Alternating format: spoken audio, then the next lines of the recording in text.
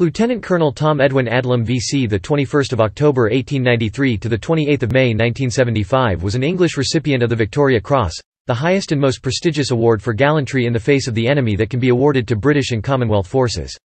A soldier with the Bedfordshire Regiment during the First World War, he was awarded the Victoria Cross for his actions on the 27th of September 1916 during the Battle of the Somme. He later served in the Second World War. Adlam was 22 years old, and a temporary second lieutenant in the 7th Battalion, the Bedfordshire Regiment, British Army during the First World War, when the following deed took place on 27 September 1916 at Thiepval, France, for which he was awarded the Victoria Cross.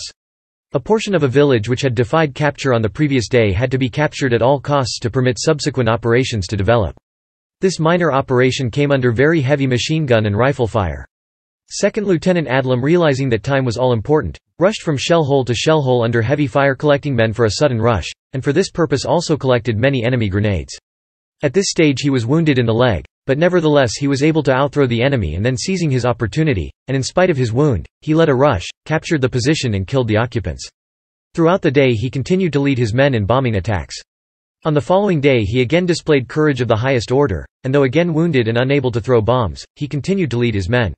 His magnificent example and valor, coupled with the skillful handling of the situation, produced far-reaching results.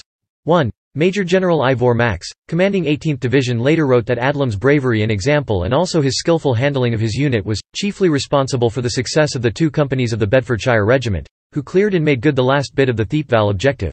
It was, in fact, a successful minor operation without which the main attack on Schwaben Redoubt could not take place. 2. When interviewed in 1973, Adlam declared, "Some officers would think that they had to do better than their own men. But if I found a man who could do something better than me, I'd say, well, do that. And I think they like it. A man likes to be recognized as being a responsible person." Simpkins would argue that this was an example of initiative being delegated down from division to the man on the spot, as early as the Somme battles. 3. In civilian life, Adlam was a teacher at Brook Street School in Basingstoke and a member of the National Union of Teachers.